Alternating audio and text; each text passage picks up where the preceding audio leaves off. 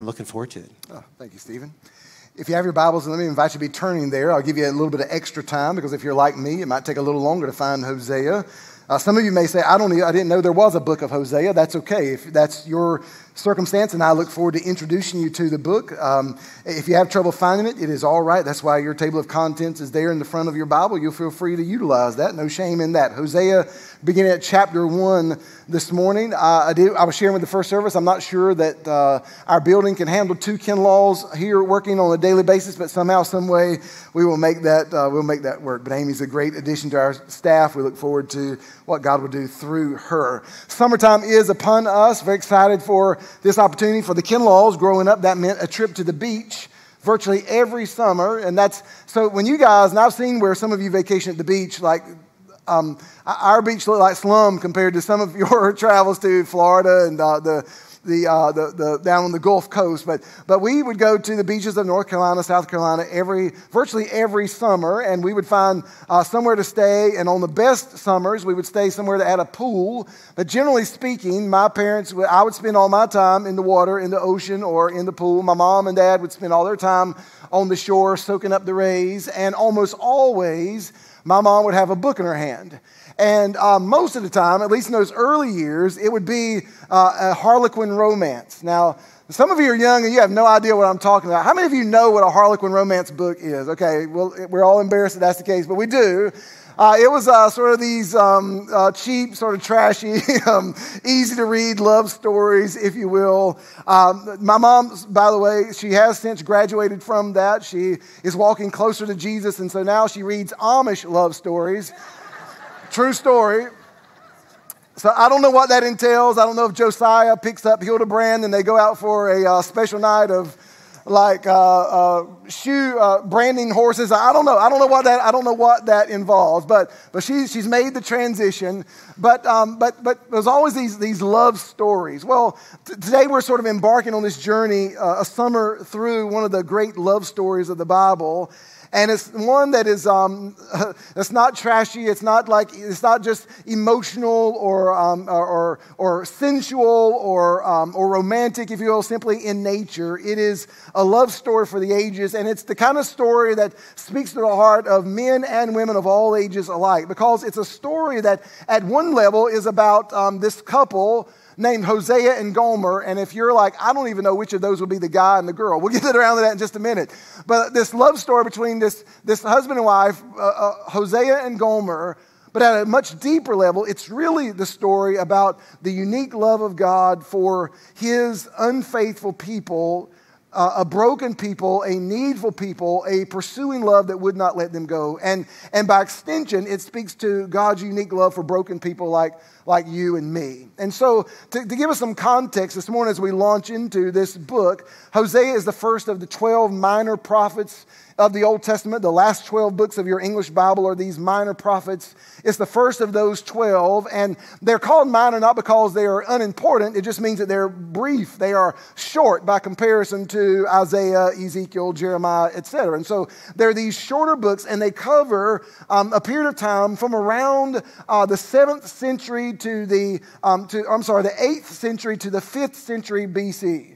So that last bit of time for the people of God until those 400 years of silence, remember, between the Old and New Testament, and then that silence is broken when John the Baptist arrives on the scene declaring the coming of the Lamb of God who will take away the sin of the world, and then Christ's arrival on the scene. These are the books that lead us up to that sort of intertestamental period. Now we'll see more about the specific time frame for Hosea in just a moment, but it roughly divides into the first 3 chapters that sort of highlight and speak to this human relationship as a metaphor for God and his people, and then the last several chapters are all sort of the expanding, applying of the message of God's mercy for his people.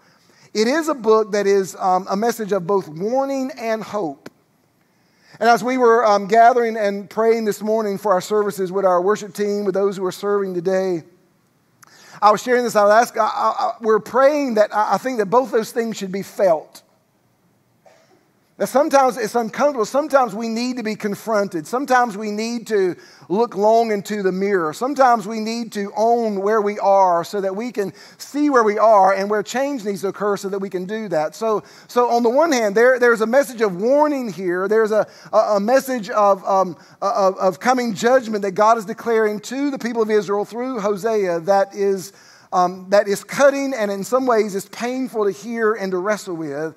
But at the same time, it holds out for us this incredible hope that is a result of this unrelenting, incredible love of God for His people, both then and now, that sustains and strengthens us. And so if I could sort of summarize in a singular phrase or statement, not just the first chapter, but really the whole of the book of Hosea, I would put it this way, that though sin demands judgment from God, there is still hope in Him. Though sin demands judgment from God, there is still hope in Him. Three things that I want us to see as we launch into this first chapter this morning. Notice, first of all, that we have described for us an unfaithful people. Look at verse 1. The word of the Lord which came to Hosea, the son of Beeri, and this what we have about Hosea, we primarily know just from what we find in this book. The word of the Lord which came to Hosea during the days of Uzziah, Jotham, Ahaz, Hezekiah, kings of Judah, and during the days of Jeroboam, the son of Joash, king of Israel. Hosea's name is the same root as the names of Joshua and Jesus. It means to save, to deliver. And notice it says, this is the word of the Lord that came to Hosea. This is not Hosea's musings about God. Hosea is not sitting under a tree and he has some thoughts and he decides to put them into writing, hoping that maybe that will encourage. No, this is what God is declaring to His people through Hosea. It is a message from and of God. And the time frame He provides for us, He provides by naming these four kings from the southern kingdom of Judah and this one king, Jeroboam II, in the kingdom of Israel. It reminds us this is during the divided kingdom. You'll recall that Israel was at the height of its power and prominence under Saul and David and Solomon. And after Solomon's death, the nation of Israel ends up in this civil war of sorts and ends up with two kingdoms. A northern kingdom of Israel maintains the name, 10 tribes of Judah, of the Jews represented there. And then the southern kingdom of Judah, still the location of Jerusalem, the place where the line of David continues through the kings that are there. But Hosea is a prophet to the northern kingdom, to the kingdom of Israel during this time of the divided kingdom, and he does so in roughly the 750s toward the 715, 720 BC. Jeroboam, the then king, Jeroboam II, he mentions here in verse 1, has brought Israel to a brief moment of success, of strength, of political peace, of economic prosperity, of pushing out borders and gaining land and gaining people. So economically, geopolitically, the kingdom of Israel is doing very well. Morally and spiritually, they are growing in bankruptcy. They are defiled. They are increasingly wicked. In fact, what we will find throughout the book of Hosea is any number of issues of the time that are named. Here are just a few that we'll see as we make our way through. They were offering unacceptable sacrifices. They were disobeying God's law. There was a lack of righteousness and justice in the land. There was sexual misconduct, dishonesty, drunkenness, murder, trusting in their own strength, turning to other gods, looking to other nations for help rather than trusting God, and ingratitude toward God for the great blessings that they enjoyed. Does that not sound a lot like the land where we live today? Doesn't sound very far removed from where we live right now. And we don't have to look very far as we look in the news today. It just in the past week of just how radically perverse and increasingly perverse it seems that our culture is becoming. In that culture, there was this growing intermingling of the worship of Yahweh, the God of the Jewish people, and the worship of Baal, this pagan god of fertility and of weather. And it will reach such a point, as we'll see in a couple of weeks, that God's people didn't even really know the difference between Yahweh and Baal. They sort of conglomerated into some new god, if you will, of their own making. And that sort of worship of other gods, or that sort of idolatry that existed among God's people in the Old Testament, is often described as spiritual adultery. That God has drawn a people to himself to be his unique people, to love them, to provide for them, to care for them, to bless all the peoples of the earth through them. But they have in turn turned from a love for God, and they have pursued other lovers. They have pursued other gods. They have pursued other things that they have come to love and treasure and value more than God. And this is the condition of the people as Hosea is now a prophet to them, speaking of what is happening among them then and what God was going to do in the future and what the ultimate future would hold. And so God is going to call, though, now for Hosea, he's the man, he's the prophet, to do the unimaginable. Verse 2, when the Lord first spoke through Hosea, he said to Hosea, go take to yourself a wife of harlotry and have children of harlotry, for the land commits flagrant harlotry, forsaking the Lord. The Old Testament prophets were often, they would proclaim things, they would predict things, but they would also at times demonstrate things. And God called on them to do some kind of what we would consider some sort of wacky stuff sometimes, but they serve as sort of a living metaphor, sort of a living sermon illustration, a living embodiment, if you will, of what it is that God is trying to declare to reveal to, like a living object lesson for his people to see and to hear. And God calls Hosea to be a living embodiment of his message by going and marrying a woman who will not be faithful to him. He says, take a wife who will be unfaithful, a wife of harlotry, which speaks of a married woman unfaithful to her husband, but it could also speak of a prostitute. So consider what God is asking Hosea to do. I want you to go and to marry a woman who you know up front is going to be unfaithful to you, is going to cheat on you, is going to mistreat you, is going to publicly shame you by virtue of how she is going to handle this relationship. And this is going to be this is going to be the story, this is going to be a relationship that God is going to use to describe the relationship that he has with his people Israel. He is the faithful husband. Israel is the unfaithful bride who has turned to these other loves, turned to these other gods, and has prostituted herself out in these varying ways. Now, whether she begins as unfaithful and then becomes and continues to be promiscuous, whether she was faithful and then she'll marry and then she is going to be unfaithful, we're not told. But certainly this woman was Gomer was a woman of promiscuity, of adultery, of unfaithfulness, and again she is a picture for the people of and through Hosea of how the people have responded to God. Now, it is not lost on me as I was sharing, we were in message review this week, I was talking about praying through and thinking through the reality that this is a painful subject for a lot of people in the room because a lot of you there are many of you, probably all of us who have been touched by some infidelity of this sort.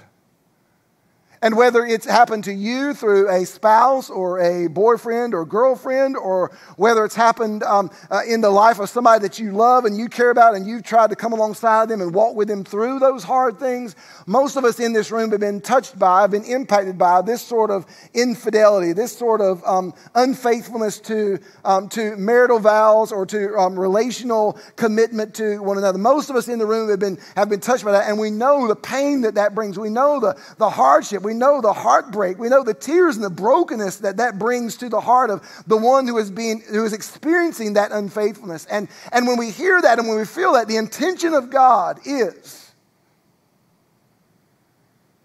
that we would acknowledge, that they would acknowledge that feeling is a picture of the experience of God toward his people when we are unfaithful, when we are adulterous, when we are promiscuous, when we pursue other gods. God says this is the picture of perversity and wicked unfaithfulness of Israel, who has committed flagrant harlotry, forsaking the Lord. And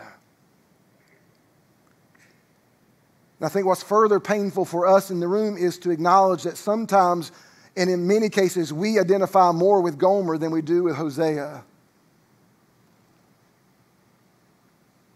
And we have a propensity toward and a leaning toward that sort of adultery and that sort of idolatry I think that for me growing up, when I heard idol, I almost exclusively thought of like some wooden carved something that somebody might put on their mantle or put up in their home and would bow down to or burn incense to or bring sacrifices to.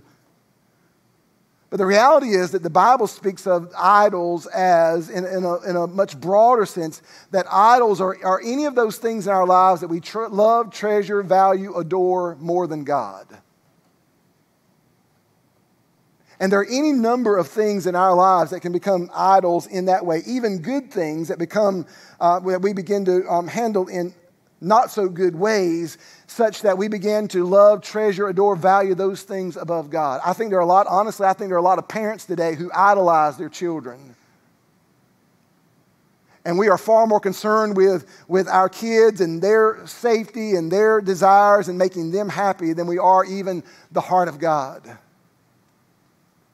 I think that for many people, we can make our jobs an idol, and success an idol, and comfort an idol, and safety an idol. And we begin to love, treasure, value, adore these things in our lives more than we do God. We have success. We experience economic prosperity. God blesses us. And instead of letting that move us to look to God in worship and adoration, we let it lead us to look in the mirror, to think how great we are, how sharp we are, how smart we are, how hard we worked, how wonderful we are, or look to others to thank them for what they've done and never even give thought to the God who's provided every good thing in our lives. That is the similar idolatry to what we find described of the people of God during Hosea's time, the things that he is warning them about. And so these words of God through Hosea to Israel should not lead to a 2024 group of Christians sitting in a room like this and sort of figuratively in our minds sort of wagging our fingers at those naughty Israelites back then that are so out of tune and so out of touch and use shameful, sinful people. You're so foolish that you worship Baal, this other god, and you didn't acknowledge. You're so foolish, you're so silly, shame on you. No, it should prompt us to an honest reflection, to a personal soul searching that invites God, show me in my life whatever it is that I've come to love, treasure, value, adore more than you, because that is an idol, and I am being unfaithful. I am being promiscuous. I am cheating on you. I am chasing after other lovers in that case. And so, God, I want to turn my heart back to yours. God made us for himself. God made us to find our purpose, meaning, and value in him. God made us for a relationship with him, and we will set him straight in our lives. When he says, if you'll seek God and his righteousness, all these other things will be added. When we put God first, God will address everything else in our lives. But when we sort of begin to set him aside and we begin to idolize other things, then we are moving in a direction that God describes here, it seems to me, as wicked, as dangerous, as foolish. God doesn't wink at it. God doesn't think it's cute. God doesn't think it's something to ignore. God doesn't just turn his cheek and say, hey, keep doing your thing. Keep being promiscuous. Keep chasing after others. Keep cheating on me. It's cool. I'm okay with it because I'm all love and warm and fuzzy. No, God cares. God sees it for the perversity and for the wickedness and for the foolishness and for the danger that it is for us. And how does he respond to that infidelity? Does he just sort of turn and just let us keep doing our thing? Or does he get so mad that he just crushes us and says, I want nothing more to do with you? Well, that brings us to a second thing I want you to see, and that is the truth about consequences. The truth about consequences. Not only will Hosea's relationship to Gomer be a living sort of story to the people, but so will the names of his children. Now, I don't know about you, but like when Buffy and I, before our kids came into the world, like we thought about and we talked a lot about their names, and we looked through those books of names, and we tried to come up with what we thought would be the right names for our kids. We put a lot of thought and a lot of heart into it, and connections to our family and other things. And a lot of you have done the same with your kids as well. And so can you imagine when God says, hey, you're going to have children in your home, but I'm going to reserve the right to name them. And then he's not going to name them like Susie and Bobby and what. No, listen to the names that he's going to choose. Pick up at verse 3. Hosea went and he was obedient to God, and he took Gomer, the daughter of Diblaim, and he said, golly. No, that's terrible. Some of you aren't even old enough to know Gomer Pyle, USMC.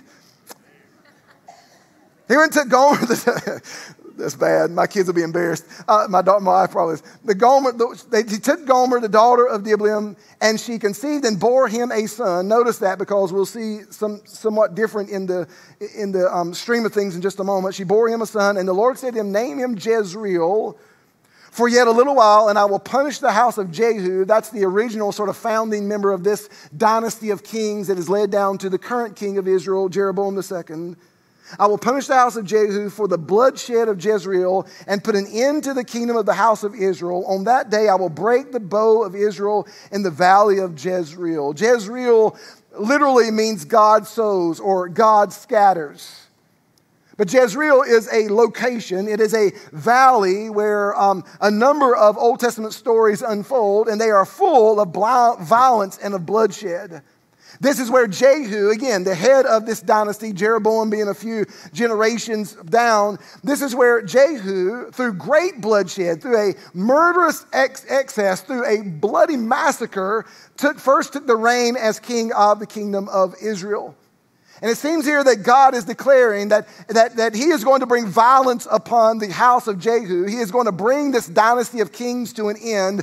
And at the same time, he's going to bring Israel, the kingdom itself, to an end there at the valley. And in fact, we discover that historically, Jeroboam II.'s son, Zechariah, only reigns for like 6 months before he's assassinated, and then that dynasty does in fact come to an end, and the kingdom of Israel will ultimately come to an end at the hands of the Assyrians who will lay siege to them. And so God declares through Jezreel that he is going to bring the dynasty, is going to bring the kingdom to an end. Now, look at verse 6. He said in verse 3 that Gomer bore Hosea a son, but notice this second child, a daughter is born. Verse 6, she conceived again and gave birth to a daughter. Now, it doesn't say she conceived again and gave to Hosea a child. It may be that her promiscuity at this point is such that they don't know who the father may be. But he said she gives birth to a daughter, and the Lord said to him, name her Lo-Ruhamah, for I will no longer have compassion on the house of Israel, that I would ever forgive them. I will have compassion on the house of Judah and deliver them by the Lord their God, and I will not deliver them by bow, sword, battle, horses, or horsemen.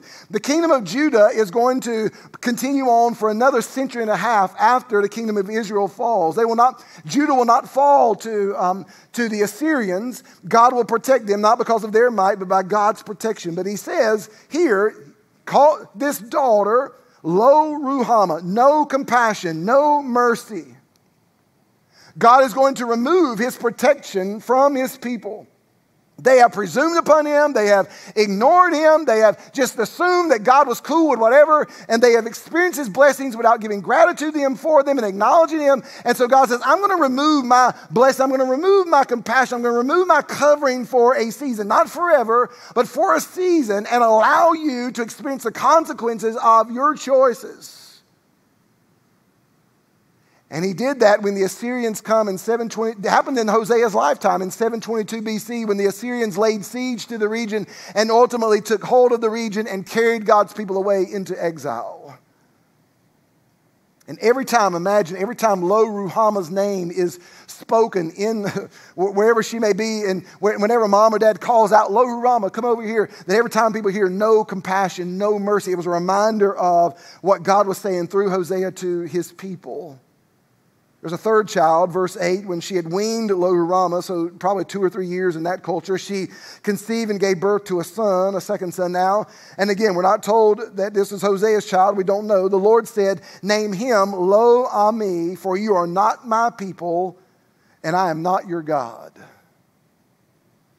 This is the most painful, damaging, if you will, name of all, because the very God who at Mount Sinai said, you will be my people and I will be your God. Now God says, you're not my people and I'm not your God. You have chosen to reject me. You have chosen to go your own way. You have chosen to pursue other gods. And so, again, this is not a permanent abandonment, but God is going to pull back for a time to allow them to experience the consequences of their choices, of pursuing these other gods, of ignoring the true God, of cheating on God, of pursuing other lovers outside of God, rather than being faithful to God. And that will again come in the form of the Assyrians in the 700s BC. What God is making very clear here is that He is not indifferent toward, He is not ignoring, He will not simply overlook their choices, that their sin had consequences, and that God took their sin seriously. When a nation or an organization or an individual continually rejects God, cheats on God, pursues other lovers rather than God, there comes a time when God allows such people to experience the consequences of their choices. Because the same God that we herald for His love has also revealed Himself to be a God who is holy and who is just and who does not ignore and does not wink at sin. And I think that we're seeing this play out in our nation right now. I think we are seeing that the forsaking of even a most basic of Judeo-Christian values that once largely, not perfectly, I don't know that we were ever a Christian nation, but those values that once largely sort of shaped and molded the culture and the life of this nation, we have largely been forsaken. And I think that we are seeing in the news this week across college campuses, I think we see it in even a denomination turning to embrace LGBTQ plus lifestyle and behavior and pastors and leaders. Like I think we are seeing the results of, we are seeing the outcomes of a people who turn from God, who turn from truth, and who pursue other loves and who pursue other gods and ignore the true and the living God. But that doesn't just happen to nations and organizations, that happens in the lives of people. That we sow seed in our choices, our actions, our decisions, and then we reap the harvest of that through the consequences. Paul said this in Galatians 6, "Do not be deceived, God is not mocked. For whatever man sows, this will he also reap. The one who sows to his flesh will from the flesh reap corruption. The one who sows to the Spirit will from the Spirit reap eternal life." This book is uncomfortable in that it is a warning. And if we take it in context, and if we own it personally, if we're willing to open our spiritual ears and hear, it is uncomfortable to us because it challenges us to be honest with ourselves and honest before God, and to acknowledge that we cannot sneak around on God, we will not cheat on God and not get caught. That we do in fact reap what we sow. But even in the reaping of painful consequences, it is the work of a gracious God in our lives.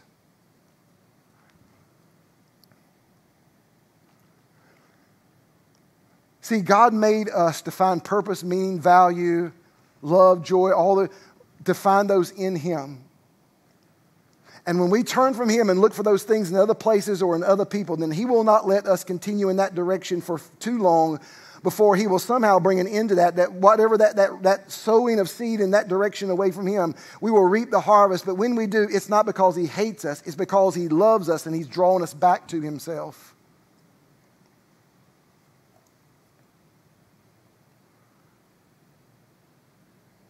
And so we shouldn't be surprised that sometimes people will go through tremendous marital hardship because somewhere along the way they turned that spouse into an idol and are looking to that person to bring them fullness of joy and happiness and satisfaction, all the things that only God can ultimately provide, we're looking for in that person. And when that person can't live up to what it is that we are in need of, then all of a sudden it creates a tension between us. But even that tension is God's grace to help us see that that person was never intended to provide for us what only God could provide in our lives. I've seen people that I think who made an idol out of sports at times, who have had injury or accident, and I believe God used that reality to turn their hearts away from that idolatry of that sport and to draw them back to God. I believe that there are some of us who have gone through economic challenges because we'd put our full confidence in our money and in our jobs, and God uses that challenge, a reaping of what we have sown in terms of loving and idolize our job or material things God has used to draw our hearts back to Him. Because God loves, listen, God loves you too much to let you waste your life and your eternity away on pursuing and loving and valuing and treasuring things that could never ultimately satisfy your heart. So again, even the hard things, even the painful consequences are the actions of a gracious God who is relentlessly pursuing and is allowing us, He may allow us to experience the consequences of our choices for a season, but He does so not because He's trying to hurt us, but because He's trying to woo us back to Himself. So knowing how prone we are, knowing how prone the kingdom of Israel was, knowing how prone we are to wander from God, like what hope do we have toward the future?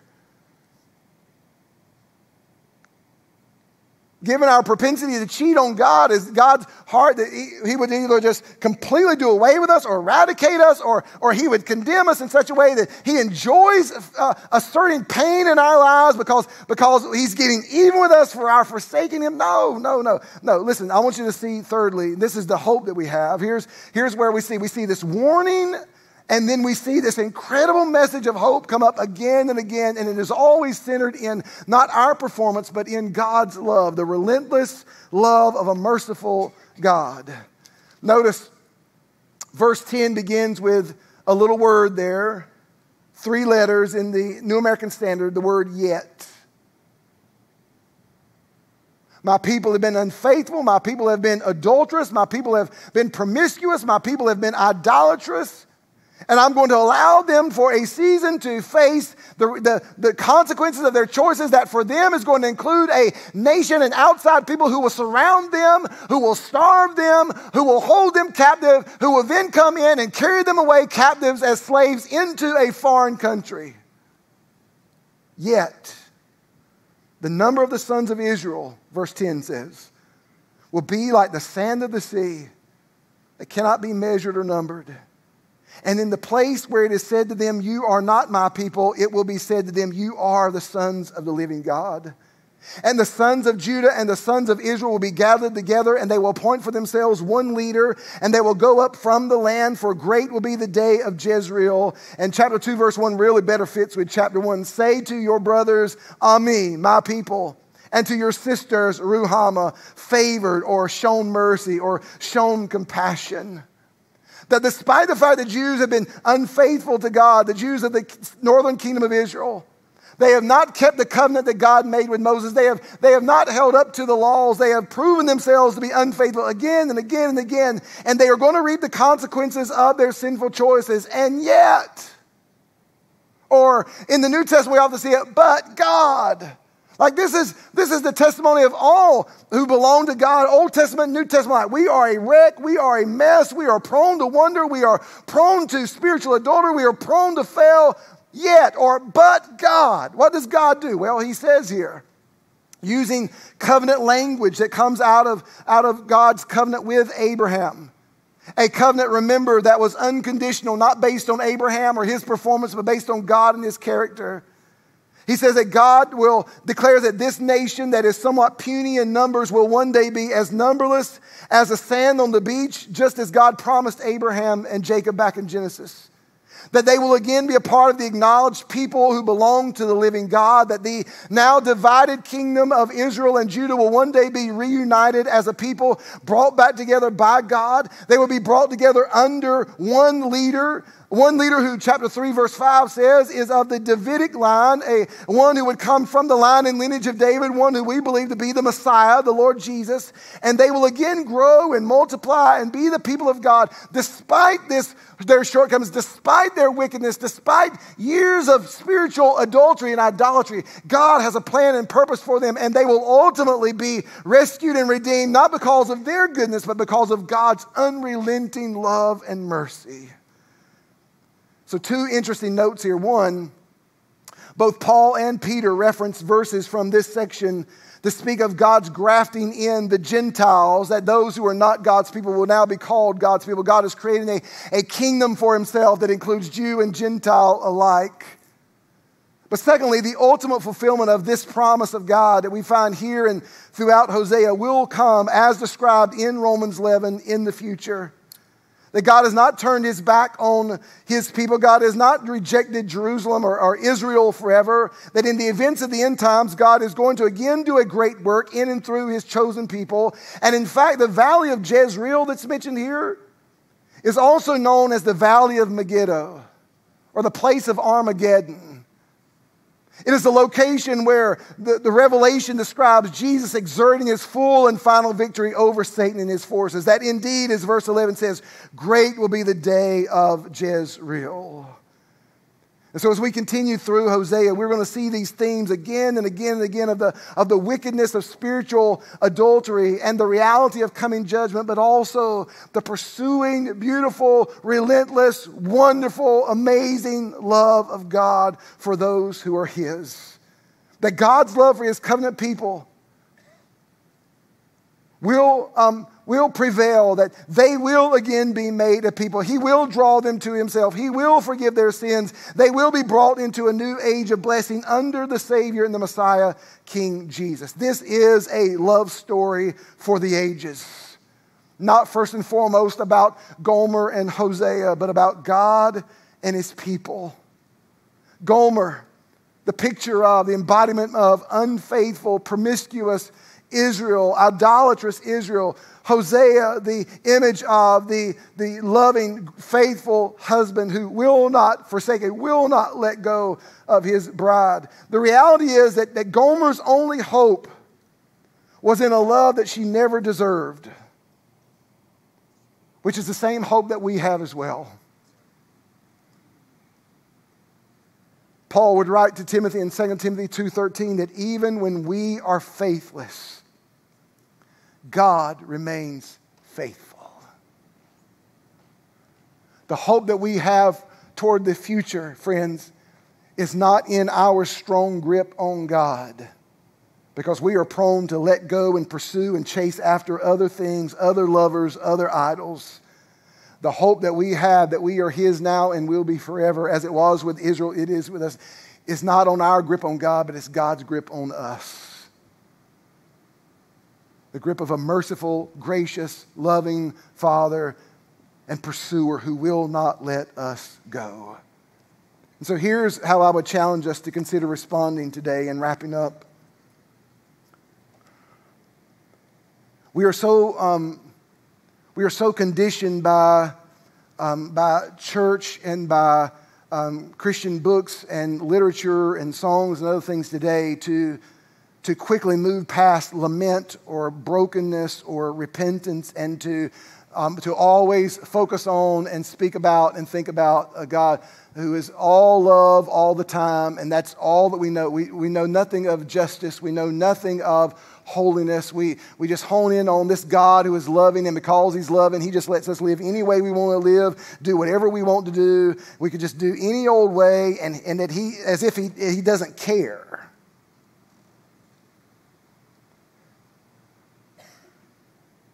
And what this and really the whole of the Bible confronts is the reality that he cares very much.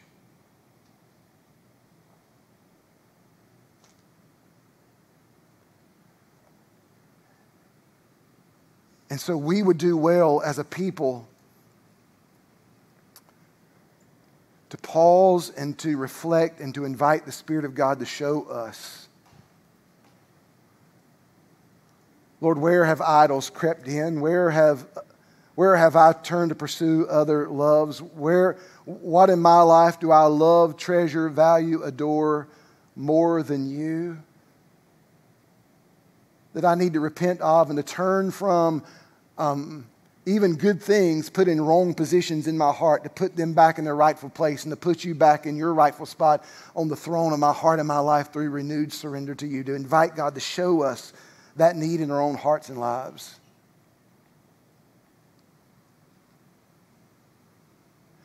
Some of you may be facing some hard consequences in your life right now that are the result of painful, sinful choices along the way. And not everything is that way, by the way. The Bible is clear that some hard things we go through, God just allows because ultimately it brings glory as He works in and through those things to shape us, to mold us, to reveal Himself through those things. But it also does remind us, it does share with us that there are some things that we face that are hard things, that are painful things, and we are reaping what we have sown. And so when we don't know the difference, then the only way I know to deal with that is to look to God and say, God, I don't know, but would you show me if what I'm currently going through is intended by you to reveal something in my heart that I'm not currently aware of that needs to be dealt with, confronted, and addressed? And if you'll ask Him, He'll show you. He'll reveal it in His time and in His way.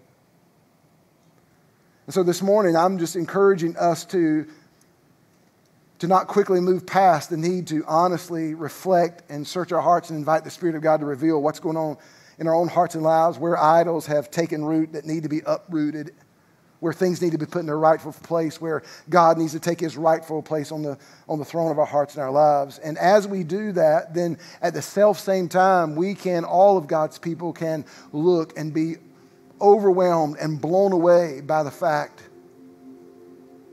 that despite the many times that we've all wondered, His love and His mercy are unrelenting, and He will not let you go. In fact, He loves you so much that He will not let you find fullness of joy and peace and all those things in other things or in other people and other circumstances, because none of those things can do what only God can do. And God will, whatever He needs to bring about in our lives, will do to draw us back to Himself, to turn our hearts back to Him, to acknowledge His love, and that His love would then lead us to repentance. His kindness would lead us to draw back to Him and give Him His rightful place. And so what is God revealing in your heart? Maybe He's challenging you and inviting you to worship and adore Him, to be blown away again by the magnitude of His love for you. And it may be that you're here this morning and you've never surrendered to Him. You have spent your life trying to find purpose and meaning and hope and all kinds of things. And no matter how much you enjoy them for a season, they always end up falling short. They always end up disappointing. They always end up letting you down. And maybe up to this point, you haven't figured out why that's the case, but it's because God loves you so much. He so desires a relationship with you that He will shut all those things down and reveal to you that those things nothing else in your life can provide for you what only God can provide for you in His Son, Jesus. And if you will turn in yieldedness to Him, and if you will give your life to Him, and if you will trust that Jesus satisfied the justice of God on the cross on your behalf, through His death, through His burial, through His resurrection, so that through faith in Him you could know God. If you'll turn and surrender to Him today, Jesus will accept you. Jesus will love you, Jesus will redeem you, Jesus will save you, and Jesus will set you right with God the Father for now and for all eternity. So can I invite you we'll keep this a very brief moment, but can I invite you just for a moment to bow your heads, to close your eyes where you are, and to invite the Spirit of God, whatever He wants to say to you today, whatever He wants to reveal to you this morning, whatever it is that He's wanting you to pause and not to move too fast or too quickly from, but to pause and to reflect and to wrestle and to invite the Spirit to reveal, ask Him, show you. God, what have I come to love, treasure, value, adore more than you? Reveal it to my heart so that I can put it in its rightful place. And Jesus, I can put you in the rightful place as the King and the leader and the master of my life, the Lord, the leader of my heart. And if you don't know Him, then turn to Him and invite Christ now to save you, to forgive you, to lead you as you trust in Him and Him alone, to make you right with a holy God, to come to the end of your pursuit of religion and to surrender fully to God in a relationship with Him that comes only through His Son, Jesus Christ. I'm going to give you a moment to pray, and then I'll pray for us.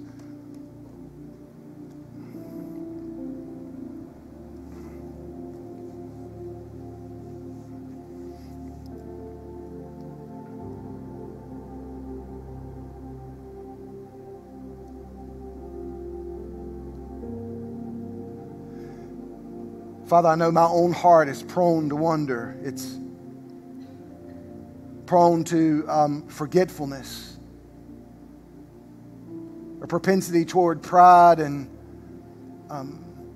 the desire to please people versus first and foremost to please you.